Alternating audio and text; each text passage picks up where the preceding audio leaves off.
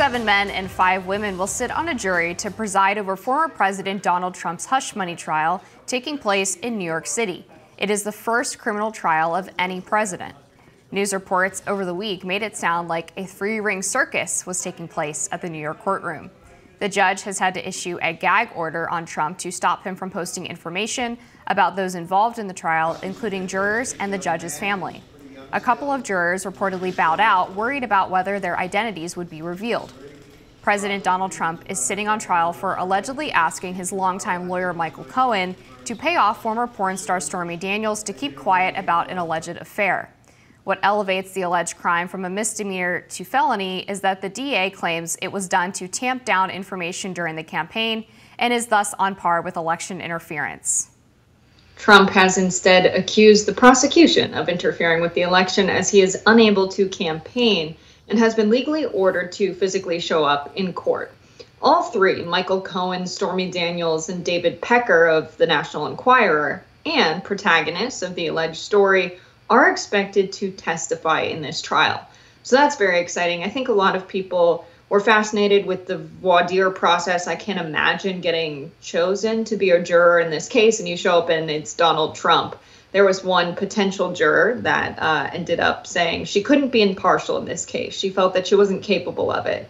And she told the press that he looks less orange in person, which was a funny thing to say. But she also said he looked bored, that he just wants to go back and do his stuff. He doesn't look angry, and that stuff would probably be running for president in 2024. Yeah, and I mean, in addition to the time that obviously he's spending in court throughout this, he's also spending a lot of money in legal fees, which takes away from his campaign war chest. So it's understandable that he's pretty frustrated about the whole situation. Basically, what the DA is accusing him here of is fudging the books, so to speak, by claiming that the reimbursement payments to Michael Cohen, who paid Stormy Daniels directly to allegedly keep her quiet about this supposed affair, were marked as legal expenses as opposed to campaign expenses. So they're claiming that this is a campaign finance violation. And there's been some consternation from the Trump team over whether or not the statute of limitations should have expired. Apparently, New York just extended the statute of limitations something like last year so that this could be brought to trial. And they also raised questions about that upgrading this from a misdemeanor to a felony. I think the most apt comparison we have in recent history is when Hillary Clinton paid for Fusion GPS to conduct opposition research on the former president, which came out of the Steele dossier. Christopher Steele, of course, being the former British spy who compiled all of these Russian complaints or allegations about Trump misbehaving in Moscow into the dossier that then sort of snowballed into Crossfire Hurricane, which was the FBI investigation into Russian collusion. And she similarly marked those expenses as legal fees as opposed to campaign expenses.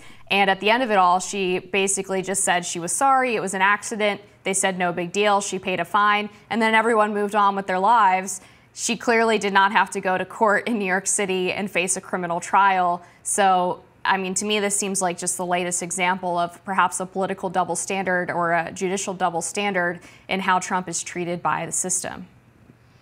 Yeah, I think this is just highlighting how much actual campaign violations there are on your standard political campaign in the United States, more so at the highest levels, right? We saw Hillary Clinton as well that same year in 2016. Well, I guess it would be earlier on the campaign trail in 2015, where, she was very obviously the nominee that Democratic establishment politicians, career campaign workers wanted. She was their pick. But you also had Bernie Sanders, who was extremely viable, very popular among the working class, and Hillary Clinton, ultimately, at a time when the Democratic Party was really struggling financially, decided to prop up the Democratic Party and essentially was holding the puppet strings to the Democratic Party because of this. She ended up using a lot of the money that was meant to be used in the general election, starting before she got the Democratic nomination. This was a huge scandal. You also have so many people just using petty cash during a campaign cycle for personal expenses And this gray area around use of money for legal expenses or public relations, and using the money to cover up their own questionable behavior and to pay off people like Stormy Daniels. Oh, or if it's legal fees when it's really questionable investigation of your opponent, if there's some kind of spying going on, right? Richard Nixon. We have, Watergate still being the thing that we talk about whenever there's a political scandal. Everything just gets gated at the end of it. And so when are we going to step up and say, let's make some policy regulating campaign finance reform, or rather regulating campaign finance? We need campaign finance reform with consequences so that there's actually a deterrent factor, not just a slap on the wrist from the FEC. Let's get into the jury selection, too, because this is obviously a part of the case that has made a lot of headlines over the past week. When it started on Monday or Tuesday of this week, they were trying to pick who was going to be on the jury. And this is fundamentally a very difficult thing. As you mentioned, one of the jurors was dismissed because she admitted that she could not be impartial towards the former president. And I imagine it's a difficult thing in New York City to find just about anybody who could be considered a jury of your peers that doesn't know what's going on with the former president and have some kind of strong opinion about him. He has some of the highest name ID of anyone in the world, let alone in the United States. And it seems like everyone has an opinion on him. There are very few people who are undecided on how they feel about Trump. And there's also been so many headlines about this case in particular. And I do wonder if you feel, Jessica, the way that I feel about this, which is in terms of the gag orders that have been put out. There's been interviews by people who are prosecuting the case talking about how Trump is surely guilty. Michael Cohen has been out there giving interviews. Stormy Daniels for years has made herself sort of a media figure. But Trump is not allowed to talk about it the way that they are. And to me, that seems fundamentally unfair. If someone who's prosecuting me goes out and gives this interview, I mean, with the presupposition that I'm guilty and that they're going to get me on this criminal offense, I feel like I should be able to defend myself in response, and maybe in just outside of the courtroom too, because they're basically swaying media and public opinion against him and essentially poisoning the jury pool. Right. Yeah, I think there would be grounds for some kind of defamation lawsuit if what they're saying is untrue in this case. Donald Trump, if what they're saying is untrue to the media, could sue them afterwards. Absolutely. And so that's kind of a personal lawsuit thing. But in terms of wanting a jury to be impartial in a criminal case, you're going to want them to not be swayed by interviews in the media. So people that are destined to testify in this case and people who are prosecuting attorneys or defense attorneys on this case shouldn't be able to talk to the media either. If you don't want to sway how the jury decides on the case with a huge public figure, maybe the biggest public figure, you've got Donald Trump being, in court with them.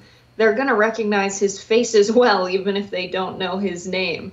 And so it's a crazy situation where how can you have a jury be impartial with a public figure as big as this? Plus, if you have their family members, perhaps they're scrolling and you have an interview with Michael Cohen pop up, it is going to influence your ultimate decision in the case. How could it not? You're a human being. You can say you're doing your best to be impartial, but if you see these arguments outside of the courtroom, it is going to sway your judgment to some degree. So this, I think, should have been a case where if we wanted to demonstrate what a proper, trial would look like, we would not want the attorneys, we would not want anyone testifying in the case to be able to give media interviews either.